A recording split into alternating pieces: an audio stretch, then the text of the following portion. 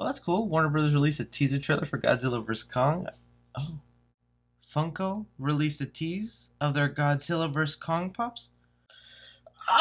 Hey guys, thanks so much for clicking on this video. My name is Chris. We've got a lot of movie news to dive in here today, and I know, don't be panicking. Old set's not gone. You guys know this is just kind of a switcheroo every now and then. I'm right here because later today I'm going to be interviewing the creator of Willy's Wonderland, Geo Parsons, and talking to him about his movie, even asking him the question, did you rip off FNAF? Oh yeah, I'm gonna go there. You think I won't? But if you do have any Willy's Wonderland questions you want me to ask him, go ahead and leave them down below. I'll be sure to bring him up. He's a real nice guy, so I'm sure he'll be okay with anything I ask him about his Willy. Getting on to the movie news we're going to discuss here today, we got some Godzilla vs. Kong to talk about because what is going on with this movie? 2 months away and still not a. Hopefully today, Tuesday, we got something, but as of me recording this so far, zip. We're also going to be touching on Ghostbusters. They released a new photo, what seems to be the new suits for the Ghostbusters. And of course, more Spider-Man photos. Feel like J. Jonah Jameson in this bitch. I just want them Spider-Man photos. So be sure you guys leave me your thoughts on everything we discuss here today and hitting that like button just to show me a little love. All right, so jumping right into it, it was just reported that Matt Damon, who made a small cameo role in Thor 3 entitled Thor Ragnarok, who showed up as an actor on Asgard playing Loki, is gonna show up one more time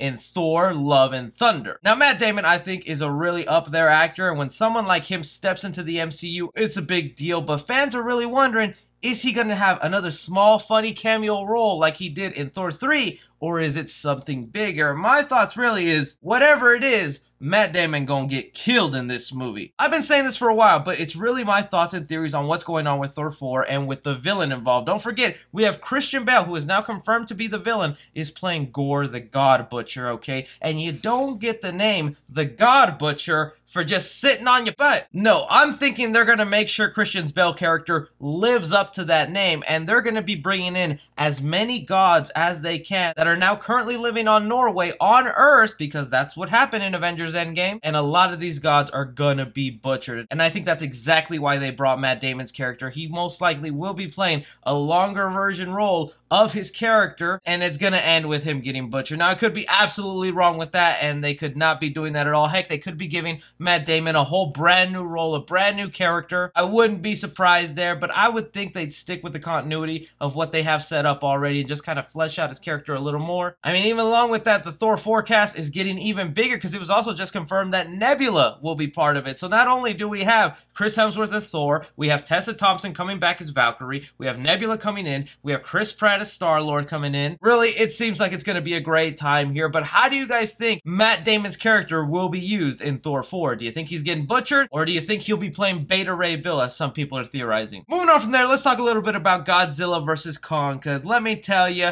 ooh, if my hairy cheeks were out, I'd be pounding them hard, because I am just like, what the hell are you doing, Warner Brothers? Yesterday, in the middle of the day, y'all might have seen, there was supposedly a Godzilla vs. Kong teaser trailer that came out. Now, I fell for it. I got duped. Turns out it was just a fan-made thing where they meshed together all the past seconds of footage that we've gotten so far, which has totaled up to 6 seconds worth of footage, even though this movie is coming close to 3 to 4 years old in the making. But we were hit with that surprise that Godzilla vs. Kong, instead of being released in May of 2021, will now release in March. And that's kind of awesome, because in a year of getting movies delayed and delayed and delayed, it's kind of nice to know when it's like, oh, we're moving it up and it's coming soon, but it's like, this is a huge movie. It's an event film. It's something that I think would have packed theaters had the pandemic never been a thing, and you still are being stingy with posters, trailers. Like, usually movies need 3 to 6 months minimum to market their films to the public, to make them aware that it's coming, and really be like, you guys need to check this out. Don't forget, this film is still coming to theaters, but it's also going on HBO Max the exact same day. Curious to know which way you guys are going to see it, but it's also just so puzzling to me that they had the audacity to move it up, because last we heard also they were going through a legal battle where Legendary, who financed 75% of this movie, was pissed that it was going to go to HBO Max because they had no say in that matter, and they spent most of the money to make this film. With the release date moving up, it looks like they resolved that, but is that also the reason the movie got moved up? Did Warner Brothers take out a huge bank loan to pay Legendary, and it's like, yo,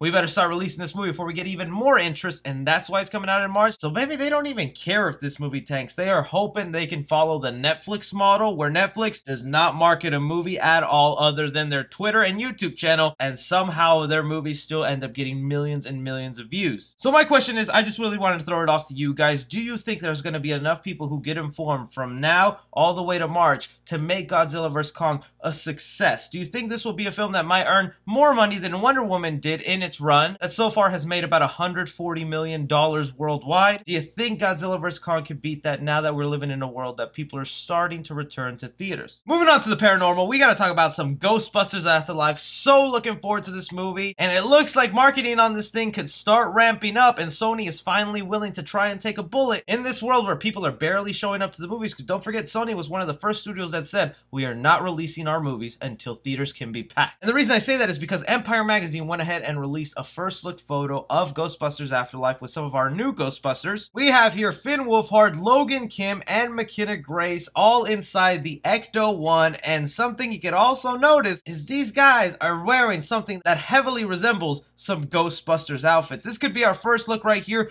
to the new team outfits. I highly doubt they're actually wearing the same Ghostbusters outfits that were in the little trailer they released. They're just collecting dust there, but with the two in the back being kids, I don't think they'd fit in them very well. Jason Reitman also went ahead and released a little statement about the movie. He said exactly, the feeling that I've kind of held on to is that while it's very funny, it's really scared me. It was really my first experience with a horror film. I was at the Directors Guild meeting and I happened to be sitting next to Steven Spielberg. When I told him I was working on Ghostbusters, he out of nowhere said Library Ghosts, top 10 scares of all time, and it's true. I don't know about you, but having the director refer to this new Ghostbusters movie as a horror film, man, that is exciting right there, because although we know this thing might not really scare us or give us nightmares, the fact that he's going in with that mentality of this is a horror film first and a comedy second, which I think is always what the Ghostbusters movies kind of were, and is sort of where the 2016 Ghostbusters movie fell, where it was comedy first and then something else second. To me, this is just kind of reassuring that this movie will actually come out this year, because it's set for a summer 2021 release date. And with the first look already approved and shot out, maybe if another trailer or some sort of teaser is on the horizon in a couple of weeks. How do you guys feel about this first look of Ghostbusters Afterlife? And what are your thoughts on this movie? Are you hyped for it, or did you forget it was even coming out? But alright, muchachas and muchachos, here we have some Spider-Man 3 set photos, and boy, let me tell you, the Spider-Man content is what is driving me through this year, because it is some fantastic stuff. We have set photos coming out almost every day. I did do a couple of videos already touching upon the new suit upgrades where they tweaked the Far From Home suit and made it different. You guys can check out that video. But now, some photos that were released ever since I made that video is we have a couple of flyers in the city of New York that raises a lot of questions. So started off with some photos that I didn't get to talk about last time is we have some snowy pictures of Tom Holland. I like this. From what I'm being told, it looks like Tom Holland is going into this bakery shop that we now know Zendaya's character MJ is working at, and he was holding a paper, so he was practicing some sort of speech to give her, and MJ was happy to see him at first, but the scene ends with MJ upset and Peter kind of storming out. So who knows if there's trouble in paradise there, if what happens throughout this movie, that they break up or that they have to try again. That's really puzzling to me. But the also thing to note here is Peter Parker is just walking casually the streets of New York. So whatever trouble Peter was in as being accused as the murderer who killed Mysterio, he seems to have worked it out to where he can freely walk the streets, so that's good. But until he becomes a free man, these flyers that we're getting at and this board right here that someone managed to video on the set of Spider-Man 3, one, we have here a Mysterio poster that reads, I believe. And this is definitely a reference to people in New York believing that Spider-Man actually killed Mysterio and that he was an innocent man and destined to be a great hero. But because of the world we live in where everyone is 50-50 split, we have another poster that reads, Citizens to Defend Spidey. So there is a group of people out there that know Spider-Man is innocent, that he's all right in the world, and this could be what ties in Daredevil into this movie, because we've heard that Daredevil is now showing up in this film, played by Charlie Cox, and if Spider-Man really needs to be defended or show up in court, it would be great if Matt Murdock is his lawyer. But admittedly, though, the thing that is catching everybody's attention other than these Mysterio posters, man, is just like, why are there so many missing people posters? Now, there's really missing people posters from everything. We have little kids, we have an old lady here, we have a younger woman here, so there's a lot of people missing in Spider-Man 3. These could be, one, leftover posters from Avengers Endgame when people snapped away and they went missing. Two, these could just be regular missing posters to kind of fill out the space of the flyers, but I think this has to do with the multiverse, okay? Something happens where maybe people are being pulled out of their own realities and sucked into different ones. This could explain a lot of stuff. One, how the two Spider-Men show up in our multiverse. Maybe they're disappearing from their own worlds into ours, as people from our world are disappearing into theirs. Or two, this could be how mutants are introduced. They're pulled out from a universe where mutants exist, and then they pop into our universe. That's really what goes on rattling in my mind to what exactly these missing posters could mean, because I think they know the main thing we're going to be looking at is the Mysterio and the Citizens to Defend Spidey posters. Part of me also hopes that they don't downplay this part of the movie, because I would really want a strong focus on the citizens of New York hating Spider-Man, because I know that sounds weird to say, but that is the core of what Spider-Man is. He's a hero that is not loved all the time, that is criticized, that is always bashed, especially by the media and people out there, and this version of Spider-Man really hasn't had that because we live in a world where these people love superheroes. So this was a great introduction to the MCU for me to have Spider-Man kind of be a public enemy. I do like how one of these posters in particular though does show directly the face of Jake Gyllenhaal and kind of hints to me that maybe we will be seeing this version of Mysterio pop up again. There's fans out there who strongly believe Mysterio is still out there and that he'll show up once again. I wouldn't mind that. I just think if it happens, it'll be through holograms and not him actually coming back to life or faking his death. He probably just has a contingency out there. And don't forget, all those people who were helping Mysterio at the end of Far From Home, they were never arrested, and we have no idea what happened to them. But really, so far, these photos are great. We're only going to be getting a whole bunch more coming up on set. There's probably some that are leaking right now that I've missed and couldn't put in this video because I already posted it. But let me know what your guys' thoughts and theories are on these Spider-Man 3 set photos, specifically the Mysterio ones, because